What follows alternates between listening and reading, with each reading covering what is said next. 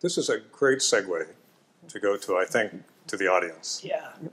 After I explain what has just come before this. I neglected to do this at the beginning. My apologies to the Planning Commission. I promised I would, and I'm going to do it now.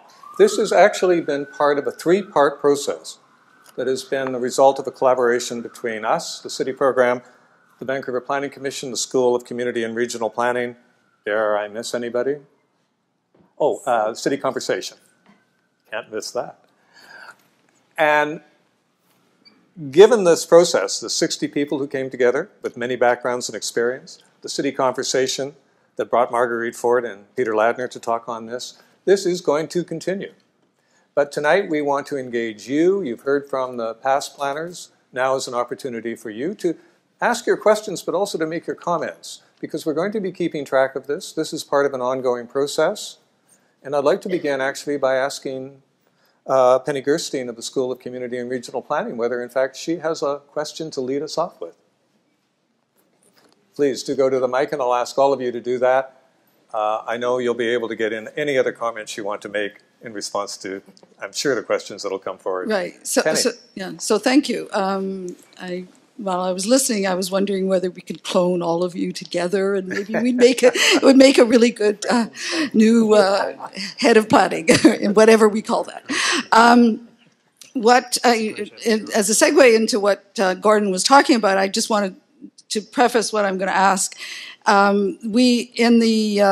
In October 13th, we brought together a group of people, many of you are actually in this room today, and students from the School of Community and Regional Planning at UBC to sort of do a kind of a think tank on what is our principles and values that are guiding us. And we came up with a number of them, which are going to be on the Vancouver City Planning Commission website and also on SCARB's website.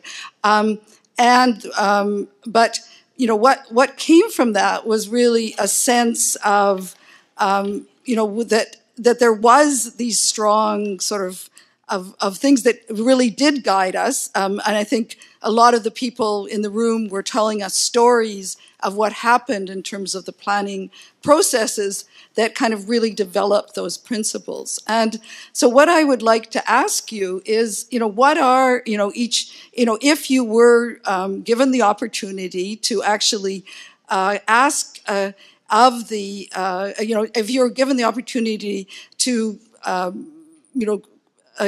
to provide kind of guidance to whoever is selected by telling them what you really feel are sort of values, what are the values that have sort of really guided Vancouver in terms of your perspective, and how that would affect them as in their new role. Now that would be worthy of an hour's worth of discussion. So let me, if I can, Penny, just say what would be the first piece of advice with respect to what Penny has asked that you would give, let's say to the mayor? I wouldn't answer the question, because I think that's the point. I would ask the citizens of Vancouver the question. You see, we haven't really asked the citizens of Vancouver in living memory the question. We've sort of assumed things. And we had a process, we had an extraordinary process at City Plan. You cannot forget about this process. It involved tens of thousands of people. It asked all kinds of questions. It was not confusing. It was very clear. And it went to people who have never been involved in planning before. But how long ago was that? 20 years. It was 20 years ago. We've got, and look at all the people in this room. They're coming to see a bunch of has-beens. Why? Because people in this town, I think, want to talk about this town. They want to talk about their values. And I would say the first thing we have to do to tell that planner is to go out and meet the Vancouverites and ask the Vancouverites, what are those values? That's what I would say. And I wouldn't try to take the place of that, really, to be honest. One word, listen. And maybe 2 words, learn. And then lead. Any more? No. I'm not sure this is the most important thing, but it's the thing that I want to say at this particular moment. I would say to not just the has-beens up here, but the has-beens in the room, in the audience. We have to crush this narrative that's been started recently that the ex-planners should shut up. There's been a narrative that started in that some smart, young, passionate planners from my former staff have even said it to me, and I said, "What are you saying?" The phrase is, "We eat our young," in Vancouver has been brought up. In other words, the past planners are critical of some things the new planners are doing. And our current chief planner, at least for another week, has said that this is a real problem. I had this challenge when I was at City Hall. I used to joke that I couldn't swing a stick without hitting a former director of planning or chief planner with a strong opinion on everything I was doing. But I had I started with the perspective of tremendous respect for the work that the people before me had done. And I had the benefit of some people like Rhonda and Trish and Rob Jenkins and such, who were part of passing that forward to me. So this narrative that the ex-planner should shut up, I've got a real concern about. I appreciate that past generations still cared so much about this city that they were still highly engaged and sometimes got upset about things that moved too far away from principles or what have you. So I would say to the mayor, to the chief planner, you might not always agree. I've disagreed with the people on this panel at times, but I always started with a strong position of appreciating them still being actively engaged, that I could learn from them. It was a tremendous benefit to me. Okay, guys. So keep eating your young, if that's the phrase. Speed it up, because we got a lot of people out there who want to raise their own points of view. I'm going to go back, though, and get a quick comment from, again, Anne and Ray. No? Okay. In thinking, because since leaving the city, I've worked in a lot of other cities, not as intensively as Larry, more sort of flit in, flit out. But I suddenly realized what I didn't really know when I worked in Vancouver, how lucky we are to work in a city with a charter, which means that the city council can actually enact change. And almost everywhere else I've been working, decisions, even in Ontario, can be appealed to the Ontario Municipal Board. In Auckland, decisions, council can't make the final decision, it goes to Wellington, the capital. Just fancy sending all our city council plans to Ottawa or to Victoria for approval. So what I would say to the director is, you have the ability to do in Vancouver things that other cities can't do, because it is in the control of the city in conjunction with the region. Great opportunity, which doesn't occur in many parts of the world.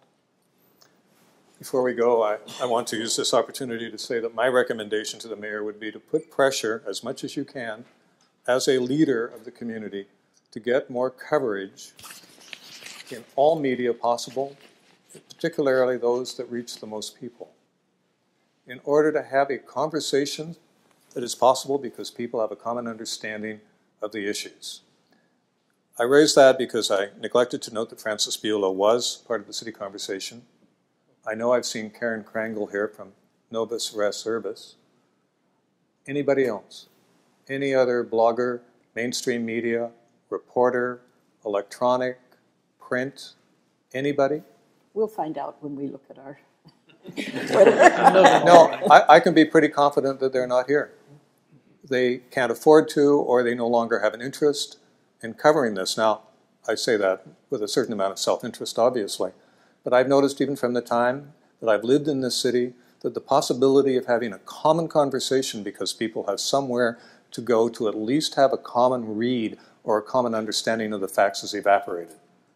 It makes it very difficult when social media particularly drive agendas in the way that they do. And that, I think, remains a singular problem. We can't have that conversation if people don't have at least a common set of understandings. So, here first. Thank you. I guess that's a great segue for me in terms of what happens after this evening. So we have a great conversation.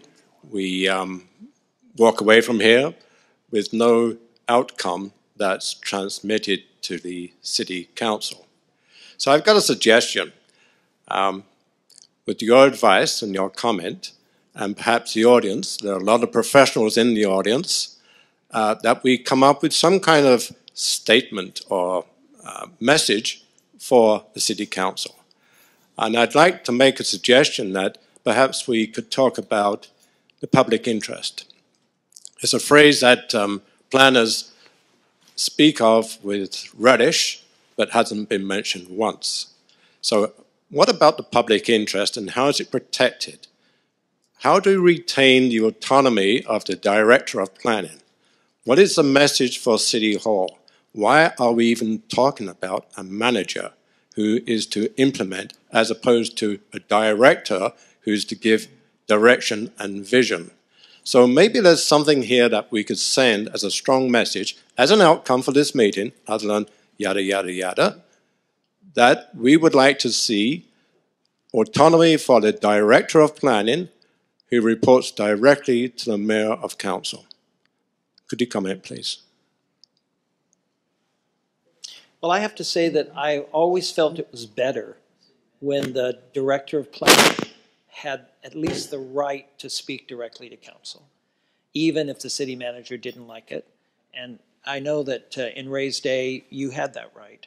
And it was a very important right because it meant that you could give your best advice. If they didn't like it, they didn't like it. You could articulate something that other people could cluster around. You could work with a lot of people and bring a collective message forward. So I think that was a good thing. I don't know if we're all ready to write some sort of manifesto to send to the City Council about the Chief Planner. But I do believe that the ability of the planner to be able to speak her or his mind honestly, directly, is important. I actually think it's more important out in the community rather than just at the City Council. Just check, the Vancouver City Planning Commission will be sending a report based upon what they've heard and additional information to City Council as part of their mandate. That seems to me to be a pretty reasonable thing to do in the way that you've articulated. I'd just say that all of us have used the word or similar words to the word culture. And I personally have never gotten all that fussed about the title. I like the term Chief Planner. You know, Jen in Toronto is called a GM too, but her main title is Chief Planner. And that's the shorthand we all used anyway. So you can call it tuna fish for all I care. What's important is the culture of how planning is positioned within City Hall. Okay, we're going to ask a few more people to come forward. Just before they do, Ray raised this question. I wonder, does the city really matter as much as it did? I think the answer to that is self-evident when you look at the region. But can the city be the leader of the region in a way that it assumed it could and did in the past? I think it's inappropriate for it to believe that it has all the knowledge with just the citizens of the city. No, but that's different from providing the leadership. Any municipality could provide good leadership. Any municipality. I don't see that the city is the core of the region and therefore symbolically the centre and should be showing the best leadership and used to do. But even in the old days, there was a sense that the city was more important than the in the city. And I'm saying that's got to change because we've got to support the region. Yeah, Larry? I believe that the next generation, the young planners that are just in this room who are just learning, that the focus won't be on the city of Vancouver as much as it's been in the past. In a way, our generation fought the battle of the dying city, core city, and we sort of won the battle in a way. But what's out there now is where 60% of Canadians live is out in those suburbs, those suburban communities.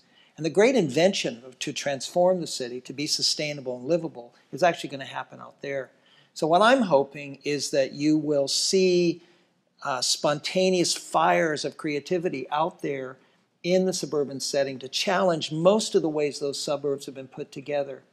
I would like to see them have the kind of charter that we enjoyed, because Ann is right. It allowed us to do many things in Vancouver that you couldn't do anywhere else, and that kind of, motivated us. But even in the absence of that, there's nothing better than a good idea and a strong constituency around it. And I think that we're going to see that with the new generation, because their dedication to the green city is important, but also most of them really are suburbanites. And they've got to take the green agenda to the suburbs, and they've got to transform those suburbs. And frankly, if they don't do that, we're all in trouble. The core cities are, we're just polishing the diamond, as it were. There is one other real trouble that I'm seeing. I've actually been doing some work in some smaller communities in BC and been shocked by comments by staff that we can't, by law, talk to council. If we have more than 2 or 3 councillors in the room, it's deemed a council meeting. And I saw that in the newspaper recently with some discussion. I've got to say that certainly while we were directors, I must have sat down with council once or every couple of weeks, talking about whatever the major project was that was underway, sort of sharing, growing, learning together. And I see a real problem coming up for planning if indeed all discussion has to take place just in the council chamber, and there can't be that growing and sharing. Yeah. I have to say, absolutely share that with you. If the American Sunshine Law is assumed to be relevant or required, and I can't think of a better recipe for very quick dysfunction. I don't see any federal or provincial governments who don't talk to their staff. They do it all in private. This gentleman's been trying to talk. Yeah, I know. Can I just say quickly? That's why I've had asking you to move along quickly. I played a role in the new regional plan, and I'd say that any chief planner of Vancouver and any mayor of Vancouver can play a leadership role, but it has to be done in a very careful, respectful way. Because if you go out and say, I'm from Vancouver and I know best, it's another bloodbath. I believe toast is the word, yeah. Go ahead. Thank you. I've heard it been said on a couple occasions that cities in Canada can't make the changes they need to make because they don't get the percentage of the tax dollar that they should get. And so, it reminds me of things that happen, say, in Vancouver, such as having to leverage various developments for amenities because they can't be afforded in other, say, what might have historically been standard methods. So my question would be, more importantly than getting the right person as the director of planning, is it more important, or as important even, to perhaps look at the latest federal election and look at opportunities with working differently with the federal government to make change in cities the way we want? Lots there. Yeah, I would definitely agree with that. Some of the most successful work that certainly I did in the early years with council was when CMHC, the national government, was providing funds for co-ops and nonprofit housing. In this country, we have never address the issue of the balance between responsibility and resources. More and more responsibilities either get turned down or get picked up, and at the same time, the resources aren't being redirected. I'm not sure I see an opportunity, but I certainly think the new director needs to understand urban economics, finances, and what it might take to get a better balance between responsibility and resources. I think, though, your idea that one is more important than the other is where I have a difficulty. I agree with everything that Anna said, but I got to tell you this. In America, cities get 8 times what Canadian cities get out of the federal government, and they waste it because they don't have leadership in those cities, and they're spending it on more freeways and a bunch of junk. They give 10 or 12 million to every new building that comes up to kind of motivate them to build the buildings. There's a lot of wastage. It's not about just more money. It's about spending it on the right things and doing the right things. And I think that's where your chief planner becomes an agent for a community to determine what's right. So I think it's equally important. The best thing is when you have a great chief planner, a great planning organization, a wonderful community, and a lot of dough. That's a good thing. But don't wait. Don't hold your breath. I'm excited about the federal government change, but the provincial government is still a challenge, and you needn't look past the example of the day after council made an incredibly bold decision on the viaducts. Todd Stone calls a press conference and says, "Whoa, the sheer dysfunction of that relationship staggers me," and so work needs to be done. Irresistibly, I can't help but note for the young uns, prepare yourself for Freeway Fight 2.0 as it manifests itself. The province doesn't spend billions of dollars in every direction to build massive roads and bridges up to the borders of Vancouver and then think that they'll stop there. Just a note. Neil. Thank you so much for this. This is wonderful. And thank you, Gord, for all you've done with the city program, for all you've given back to the city, for all that you've done to raise the level of conversation in the city. Thank you, Neil. I cannot thank you enough. On that note, I was very fortunate as part of being part of the Vancouver City Planning Commission to be part of that conversation a few weeks ago that Penny so thoughtfully brought up. And what struck me was how quickly folks from all sorts of backgrounds coalesced on what they identified as values and principles. And the words just resonated. They were so easy. Collaboration, respect for place, respect for environment, respect for economy, inclusiveness, all these things that are such a part of our city. But with the challenge that you faced, and I'm sure the next folks will too, how do you balance between a deep respect for those principles, the culture of this place, and the need to move the dial further, to bring in new ideas, new innovation, and challenge our communities and our city? Well, I'd like to just say one thing about that. Don't take 60 people or 100 people or 200 people or 5,000 people or 10,000 people as enough. Because those are all self-selected people. They're junkies. You're all junkies about planning. What we have to reach out is to the people who've never thought about planning. They have their own ideas, and we have to find techniques that work with those people. You know, we found, for example, with people where English was a difficulty down in Dallas with the Hispanic community, that we had these design charrettes where we never talked. We just drew stuff, and we made images, and we talked through our images. We have to reach out to tens of thousands of people. Having said that, I'm finding everywhere in the world, and this is what, I just did this book, and what we did in our book is that we found amazing examples of where things made it through the horrible processes and still got built and became exemplars to all of us. And I think we have to tag into those a lot more, learn about them, visit them, bring those ideas back, and then transform them to work in our place. And I think that's a good way to move forward. My experience is that most of the people that are within our culture know a lot of the answers for the future city. The problem is the consumers don't agree with us.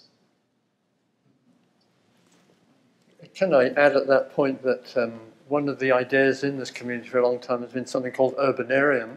Has anybody heard of urbanarium? Okay, well, if you think of what urbanarium is supposed to do and it hasn't done, it's because City Hall hasn't done it and doesn't do it. And that is, it has a place where you can go and get information that you can understand, like in a form which is easy to understand, that tells you about what the city's doing, why it's doing it, and how it's doing it, and also assesses what's happening all the time. It's there all the time. It's not one plan, it's not one process. It's there all the time. And it grows respect because what it does is try to tell you the truth as far as reasonable people can put it out, including the alternatives that are available.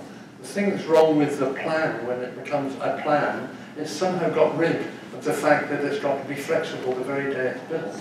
So we need a system of being able to find out what is happening in the city without talking to people who are promoting their own single idea, but bringing issues out, bringing what other people think out, informing you about what the community thinks. And we haven't got that. I agree that what Gordon is doing here is very significant. There's not enough of it, but he keeps building on it, or other people build on it too. And that's so important to do. That's more important, in fact, than many of the other techniques we've been talking about. But we haven't got it. We could start it here, though, you see. So those things start and ferment. And I certainly can't forget Michael Alexander of the City Conversation Program. Michael. Thank you. First of all, I want to thank all of you for what I think is the most frank conversation, public conversation that I have heard in the 8 years that I've been here. I think it validated the idea that we had the politicians at city conversations two weeks ago, and we had the former planners, but very much still planners, here tonight. It really opened up the conversation. Thank you for your frankness. I think that Gord was exactly right that when the four of you were working, essentially you were working on the easy parts of the city. There are a few brownfield, greenfields perhaps left, the viaducts, the Jericho lands, maybe Little Mountain. But you could go and talk with every one of the 650,000 people in Vancouver and get every one of them to open up enough to give you what they want, what they think. And you would be still missing a lot of people. And those are the people who want to be here, are coming here eventually, but have no voice here. Who speaks for them? That's a question. It's a nice statement too, thank you. I think the other important thing is that we've got to think about the people who aren't here, can't come because they're not born yet. And this is even more important that we deal with those. And we're not dealing with those because we're still concentrating on immediate issues all the time. And so we've got to expand that discussion so we all sense the responsibility of what happens when we do or do not do what we're doing in order to create a future for everybody. Well, when we were trying to have the conversation about change in the rest of the city, the non-easy parts, a lot of the narrative was about future generations. It was about people who couldn't come. We were talking about a population that didn't exist yet, and we got criticized for that. You know, how dare you put on equal footing these people that don't exist yet or aren't here yet, put on equal footing to those of us who are already in the city. And that's a very tough conversation to have. I firmly have always believed that when you're planning for the future, by definition, that means you're planning, when you're thinking about climate change, you're talking about future generations. When you're thinking about growth, you're talking about future residents and such. And that's the job of the planner, to look at all of those. But what I've realized is it's a tough conversation and can lead to, and if you don't do it artfully and sensitively, you can make a lot of people mad that local residents are somehow not being respected. There's absolutely a way to do it, though, and I'm better at it every day, I think. And it's critically important, but it's sure not easy. Larry?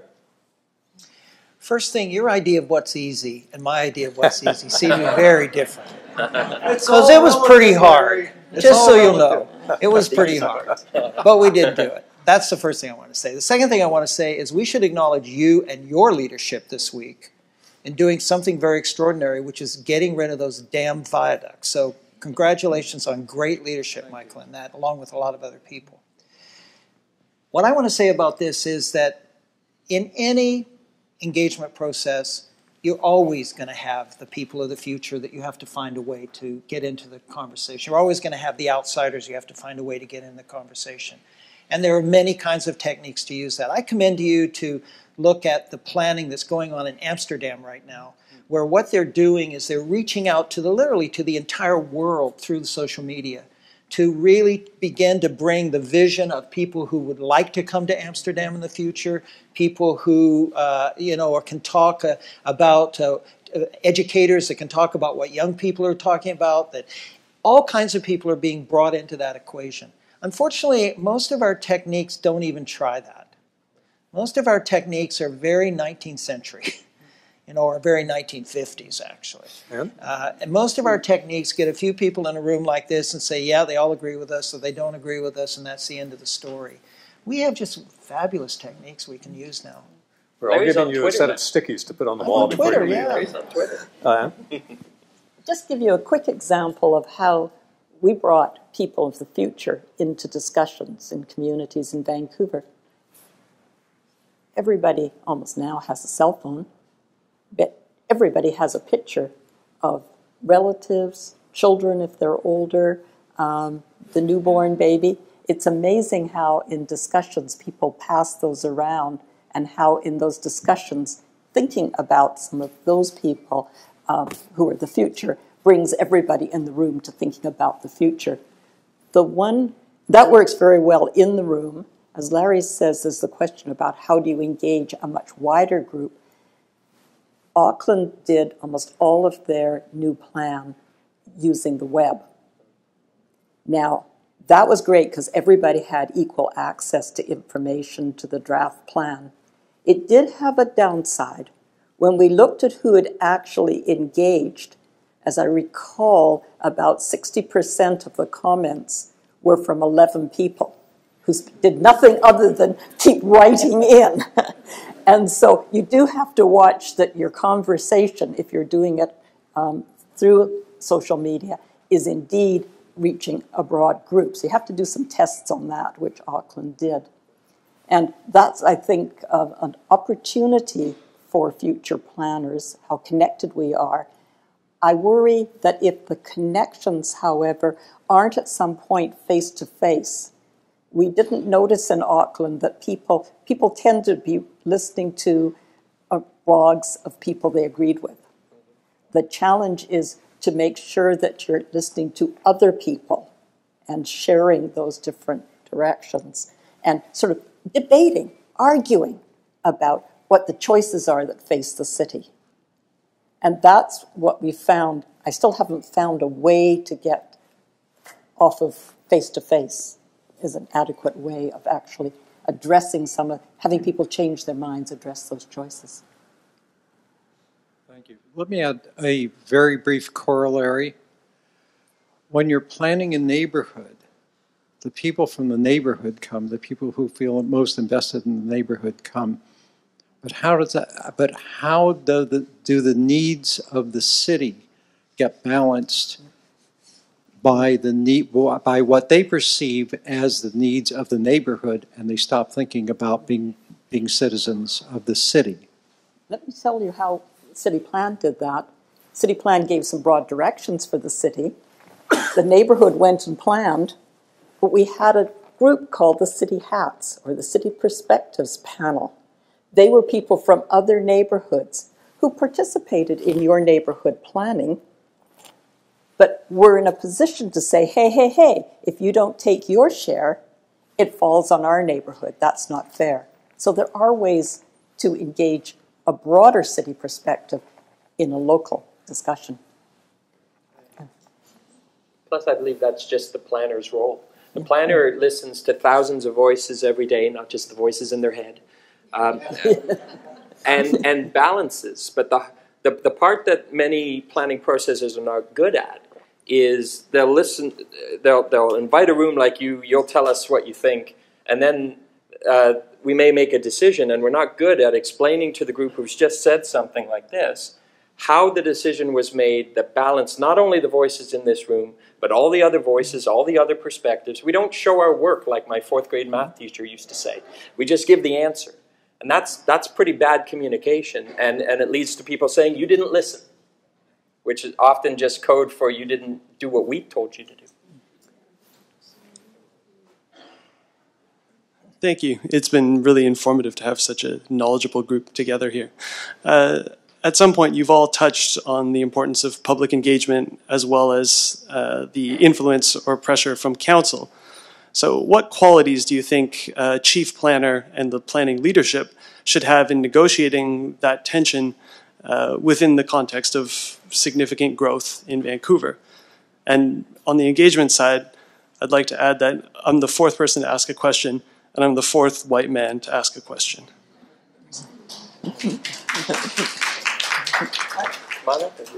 Just so you know, in most engagement programs that have any credibility, first things, they will be done in multiple languages. They will be done in languages that reflect the profile of the community that you're in, or the people that would be interested. And almost all the work that we do in Dallas, for example, we do things in Spanish and English because that you have to. Second thing is I've never seen a public engagement program that wasn't layered with many different techniques, and the truth tends to pop out from all of those techniques. It's not just one thing. Unfortunately, a lot of planners have taken public engagement down to the point of being very rote. I have two ways of doing it. If you don't like my way, that's your problem. Thirdly, we don't really design public engagement for the people who are engaging. We design it for our convenience. So we do it at the wrong time. We do it with the wrong arrangements in the wrong setting. We have no supports. The best thing we do is offer a cup of coffee when maybe what we need to offer is childcare. In some work we did in a very modest income neighborhood in Washington, D.C., we actually paid everyone to come. Everyone who came got paid, just the same we got paid, because you know what? Their time was very valuable when they made $6 an hour. So there's many kinds of techniques, but planners, we went through a period where public engagement was very creative, and then we went through a period where I find public engagement got very uncreative. Walking it got around very looking rote. at some... And in fact, in some cities, the public engagement methods are now institutionalized in laws, and you can't do anything else. But the beauty of your generation is that you have a way around that. You know, you can do what they did in Egypt, what they've done elsewhere. You can get onto social media and you can talk to people regardless of what authorities are saying.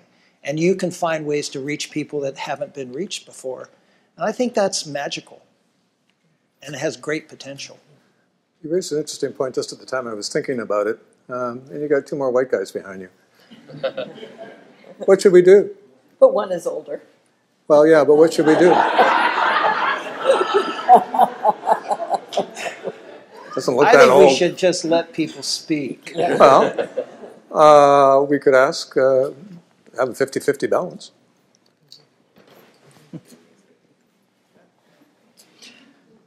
Is it too much to ask? Surely someone else? Let everyone talk the way they wish. Let's not make it the way we want it. Yeah. Well, we'll see what kind of activity there was on Twitter afterwards. Yeah. As a facilitator, you see, you make an effort to do something and you get blowback. So that's how it works. Yeah, the old white guy. You're the youngest. You don't look that old to me, to be honest. Oh, you're very kind. And I'm probably the one that's not eligible to be here because I actually am not from here. I work in the mayor's office in Coquitlam. And who might you be, actually? And that's why I had the nerve to say he's my mayor. And one of my constituents is one of your panelists. Yes. But I do actually, Coquitlam are probably the residents who think the viaducts were built for them. I guess I'm really wondering, and I really appreciate Mr. Spaxman's acknowledgement that people in public life are people too. What do we do when we know what happens when the planners are perceived to be wrong? Council votes them down. What happens when the politicians are wrong? Because that happens too. But also, what do we do with the region? What do we do with the rest of? There was some acknowledgement that the rest of the region is where a lot of this is going to take place. Coquitlam is burgeoning, Surrey is burgeoning, the center of gravity for development is moving eastward, and how does Vancouver's choice of a planner matter? The only thing I think the planner has to be is he recognises the importance of the region, and he has to bring that forward. At the same time, I think everybody's beginning to recognise more what's happening in the region, and we'll give I know the new regional planners there, and I've met with to talk about this very thing. They are very keen and interested in beginning to lead at the regional level as well. And they have, like, these questions come up for them that they're trying to deal with now. Is our responsibility as planners more to the council that runs the region, or is it to the people of the region? Which is an interesting dilemma. But nevertheless, they are considering also, what do we do about globalization as it affects this region? What do we do? Because this has been the focus of my question to them is, how can you allocate densities of people to different parts of this region, and then find the region, the individual communities have their own opinion about that, and vary what you say? And how do you bring forward the debate at the regional level about the impact of putting population in the wrong place, or not knowing what impact the density that you propose for somebody will actually have in the built form? So what we get into is the complexity there is for a planner to be able to see the detail, to see the generality, to see the problem socially and politically, and behave as adroitly as he possibly can, or she possibly can, with the council or the region that they're dealing with. And it's not a process that you solve overnight, but what you do is you hang on to the shifts of the curve. And I think there are shifts occurring in this community at the regional level and the local level, particularly at the local level, which if expressed as well as people can make it, and they join in it, will affect and change the way government operates. I also think that a strong, articulate planner, no matter where they're working, if they're providing leadership, should be talking about the implications at all levels, the neighborhood level, their city level, the regional level, some other city in the region's level. You may not be able to take a recommendation to another council, but you can speak in public about it. You can inspire other people to think about it, worry about it. You can form informal liaisons and combinations of people to attack certain kinds of issues. And I think through that you can start to make some progress. You can find allies who feel the same way. I feel, for example, that that's one of the big things we need to do for affordable housing right now. There's been an inclination historically to say the affordable housing has to kind of be handled by the core city because that's where the poor people tend to be. But you know, that's changing in our region, and we need a kind of a collaboration or collegium of answers. I think every planner can talk about the various levels, and then they'll act where they have the authority to act, and otherwise it's the authority of influence. And I would say that I'm already seeing a lot more leadership from other communities. When the last iteration of the regional growth strategy happened, it was your municipality, Mayor Stewart, who actually stood up and said, some of these ways this is going to be managed don't work, and challenged the region and had that, I think, very fruitful discussion which improved everybody's understanding of how the new regional plan would work. So presently Greg Moore chairing the region. I see a lot more happening in the suburban areas, and I think Vancouver, maybe other than the transit referendum where there's a bit of discussion, has stepped back a bit. And so I think a lot's happening in the region that once you've got the evergreen line, everybody else will be able to go and see. I think that who the chief planner of Vancouver is matters less than it used to, but it still matters. And from my perspective, I always embrace, as Larry said, the power of inspiration and help. When we did something in the center city, I always felt that it in some way was making it an easier task for the suburbs to take it on if they wanted to as they urbanize, whether it's issues like secondary suites as of right, or laneway housing, or just density around transit or what have you. The power of inspiration, or for paving the way, we always tried to document our packages, our approaches, so that if the mayor of one municipality, who frequently did, mayors would call us up and say, we're thinking about that. We send all our information out there and we try to be helpful. I'd say more and more the opposite potential is there. I was the consultant for New Westminster on the housing policy for families, and the new policy is 20% two-bedroom and 10% three-bedroom, which is, no, 25% and 10%, so 35%, which is more ambitious than Vancouver's. And very quickly, the mayor announced that he wanted to raise it in Vancouver. So we actually talked in New Westminster about being an inspiration to the other, not only regional municipalities, but the center city as well, on who could have the most progressive policy around housing for families. So I think that inspiration can go in every direction. Yeah. Thanks, Mayor Stewart. Appreciate that. Any other civic politicians or politicians at any level here? Well, again, thanks for coming, making that effort. Oh, and who are you? Oh, hey, Matt. Good to see you. And North Vancouver District, yeah? Yes, right. I'm curious about the urban design aspect of the city planning job and what the future need and capacity of the City of Vancouver is. Good question. Well, maybe I'll start. I've always felt that there was always a very strong urban design ethic, and you didn't need a division called urban design, which they now have. What mattered was that there was a culture, that planning and urban design were one thing, and that many exercises that we do, whether it's community amenity contributions or anything, always started with a design-first kind of approach. And folks like Scott Hine, formerly the urban designer, have been quite candid about the fear that some of that's been lost. I know that on the part of staff, it hasn't been lost. The staff of the planning department and other departments as well that planning works with still strongly believes in an urban design is a bedrock of successful city-making kind of approach. I think some of that's been lost in the disconnect with what the city management office has valued, or even sometimes the politicians. But I think if we can, our new chief planner has to have an urban design ethic, an urban design perspective, the ability to know good urban design when they see it, and the alternative as well. I think that's a core component of the successful work.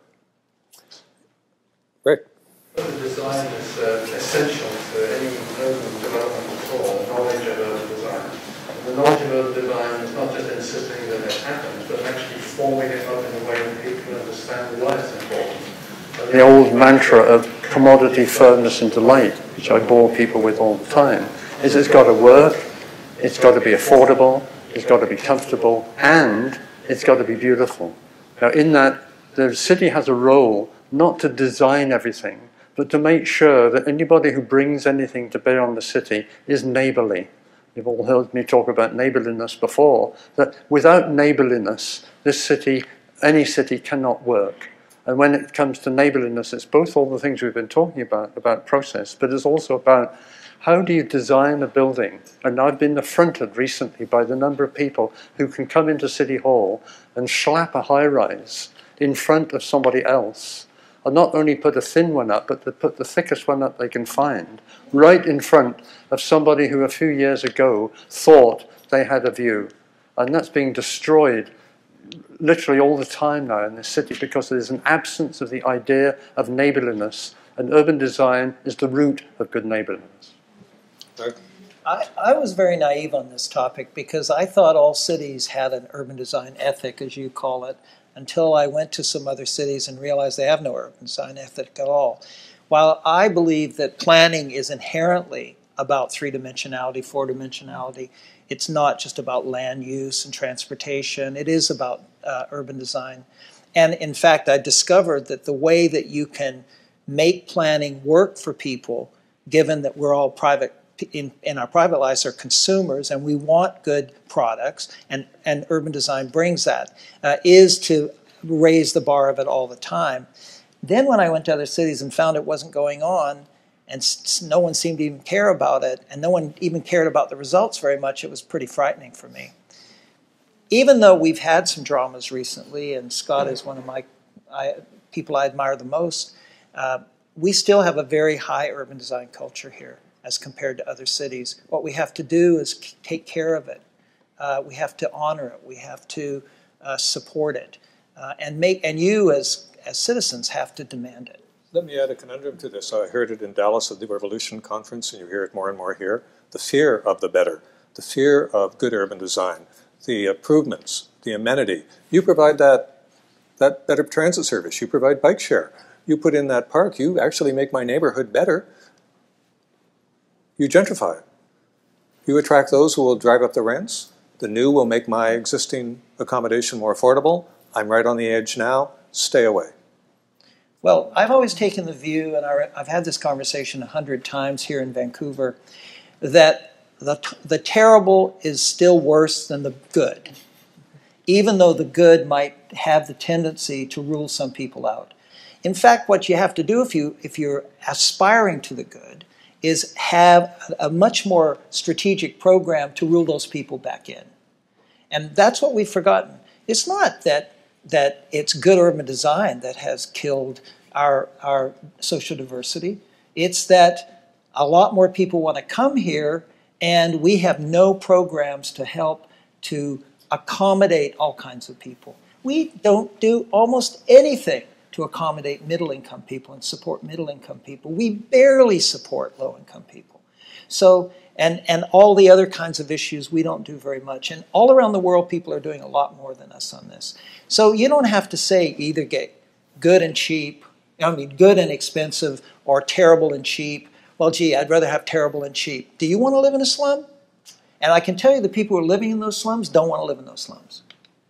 And I think everybody on this panel, the design principles that lead to successful urban design do not have to, nor should they even be more expensive. Exactly. That's one of those classic false choices that comes up in these debates about better city making, because good design should almost be less expensive by definition if it's good design. It's usually about how relationships happen, certainly not less so about the cost of materials and things like that.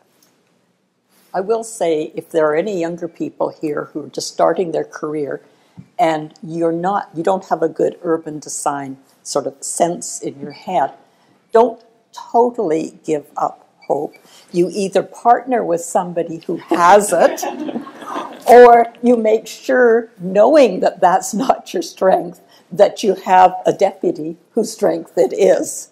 Because I've got to tell you, if my husband heard me talking about this, he would be laughing, rolling on the floor laughing, because I have no aesthetic design at all. And Larry, you want to see Larry go white? That's when there's a development permit board meeting and Larry's on holiday and he thinks, shit, that's that having word again. What'll happen if Anne has to sit in my seat on the urban design panel? He tried so hard to never be on holidays when the urban design panel met. So don't give up if you're not. She's building for effect. Yeah, don't give up if you're not. See where the co came from in co-directing. Hi. I think it would be a really big loss for people of Vancouver not to hear from this, not hearing and getting exposure to this. So I really hope this does get exposure. I think thank you so much for bringing this together.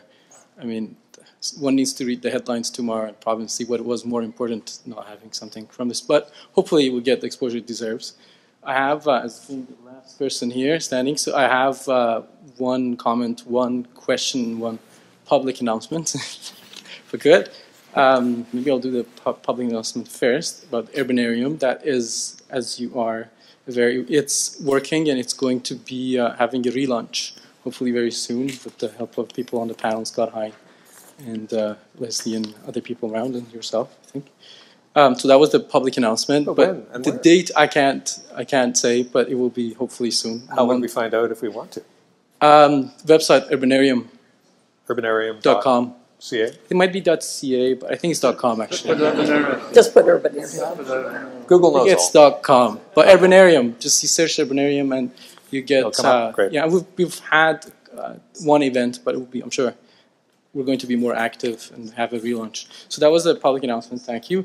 The comment was. So I was sitting there and I just realized I had the opportunity to work at the city at a time that all of you.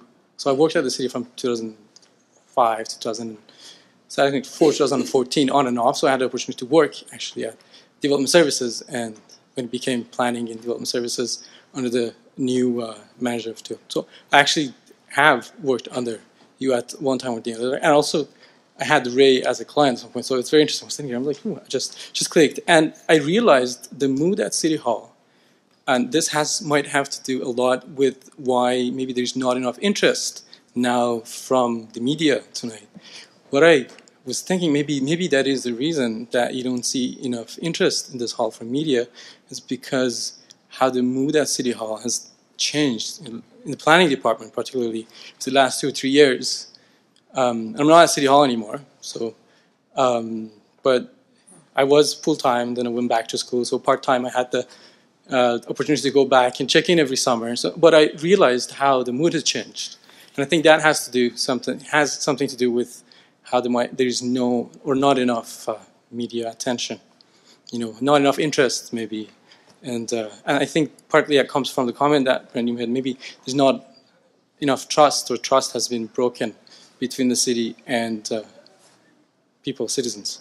So the question I have, moving forward and on a more optimistic note, is if you assume we're going to get that strong character, that person on the chair and become as a city planner and hopefully as a director of planning and not just the manager of development services, what do you think, after listening and learning, what do you think the first big move should be that the new director of planning should make? Thank you. That sounds like actually a pretty good question to end with. So we're going to ask you to answer that and to make any other final comments you'd like to add as well.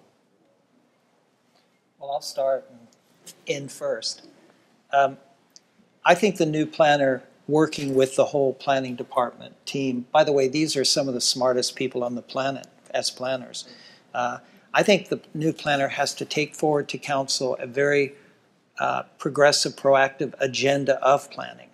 Right now, I don't think most citizens even know what the planning department is doing or care what the planning department is doing. And it's because, we used to go every year and do an evaluation, and we used to tell them what we're going to do the next year, and everyone would get very excited, and they'd all argue about it, and then we'd agree, and off we'd go and do it. I think the new planner has to say, with her or his team, here's what we would like to do for planning in Vancouver over the next year or 5 years. We want to go and get political endorsement of that, and then we want to move forward to do it. And yeah, we'll figure out how to do the money and all of that, but let's start with just a strong sense that we've got to fix the planning malaise that is underway right now. And that will come by that planner putting that strong program forward. And then second, as I've said before, and I'll say it again, and I hope you'll only remember it, which is the new planner does have to go and talk to Vancouver. I'll be quick. I agree with Larry. Yeah, I agree with Larry.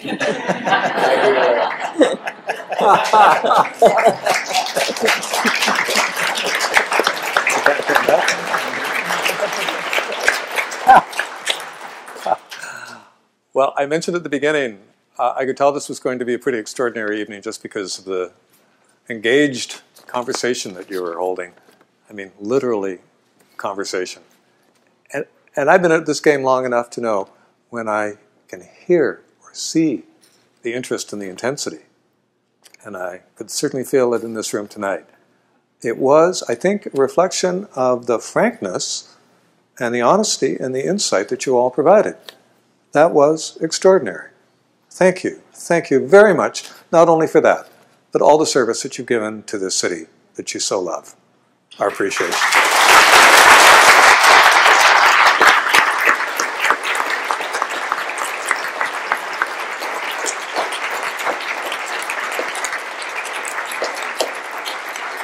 So carry on, converse among yourselves.